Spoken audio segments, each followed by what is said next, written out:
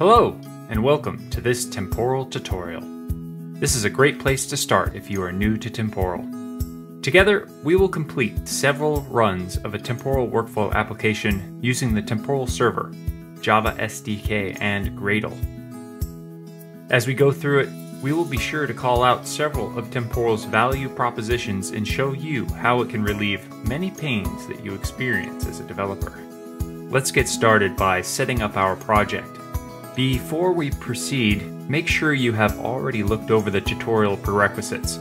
You should already have the Java JDK, Gradle, and/or the IntelliJ IDE, and the temporal server installed and running in the background. This tutorial uses a fully working application template that mimics a money transfer. You can get the project template by downloading it as a zip or by creating a new repository in your own GitHub account and then cloning the repo to the location of your choice. Look for the Use This Template button.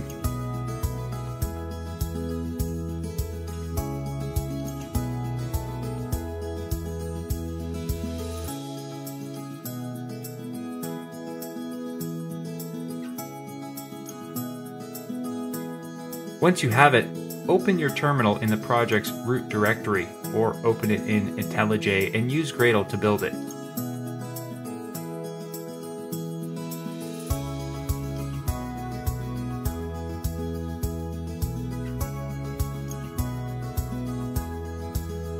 When the project is finished building, you are now ready to go. To run the application, we will need to send a signal to the temporal server to start the money transfer. The temporal server will then start tracking the progress of your workflow function execution. Then we will run a worker. A worker is a wrapper around your compiled workflow and activity code. A worker's only job is to execute the activity and workflow functions and communicate the results back to the temporal server. This project mimics a money transfer application, and it includes a predefined transfer money workflow function, which orchestrates the execution of withdraw and deposit account object functions, representing a transfer of money from one account to another. It also includes a predefined function to start the workflow. Make sure the temporal server is running in a terminal and then initiate the money transfer workflow.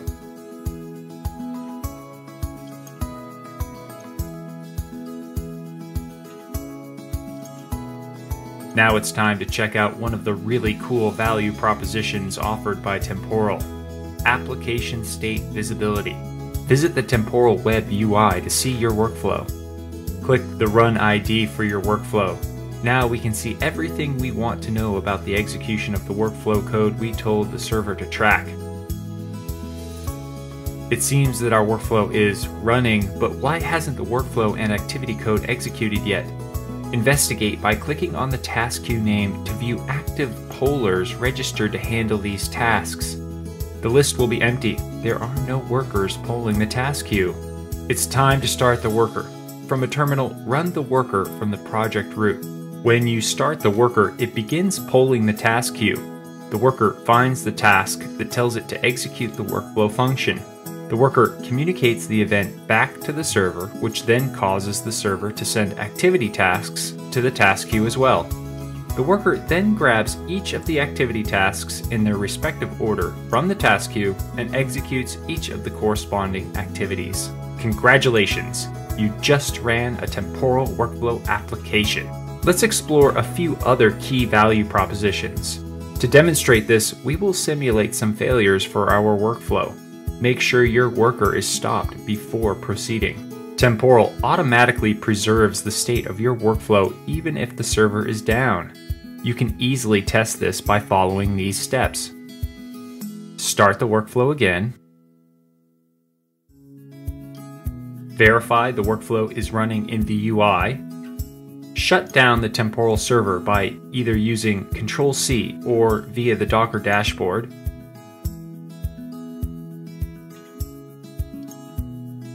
After the temporal server has stopped, restart it and visit the UI.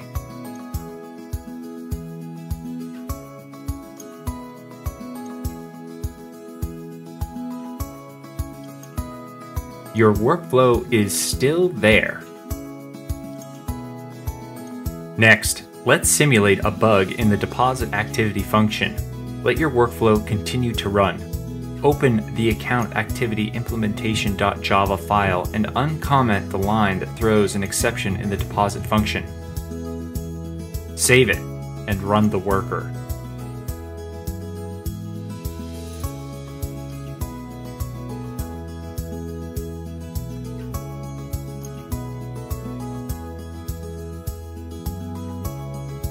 The worker completes the withdraw activity function, but throws the error when it attempts the deposit activity function. Notice how the worker automatically keeps retrying the deposit function? To view information of what is happening, visit the UI and click on the Run ID of the workflow. You will see the pending activity listed there with details such as its state, the number of times it has been attempted, and the next scheduled attempt. So, your workflow is running, but only the withdraw activity function has succeeded. Pretend that you found a potential fix for the issue. Switch the comments back on the return statements of the deposit function in the account activity implementation.java file and save your changes and restart the worker.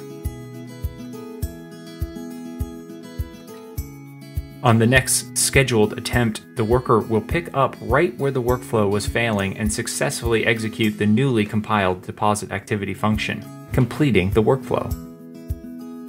You have just fixed a bug on the fly without losing the state of the workflow. Great work! You now know how to run a temporal workflow and understand some of the key values temporal offers. See you in the next tutorial!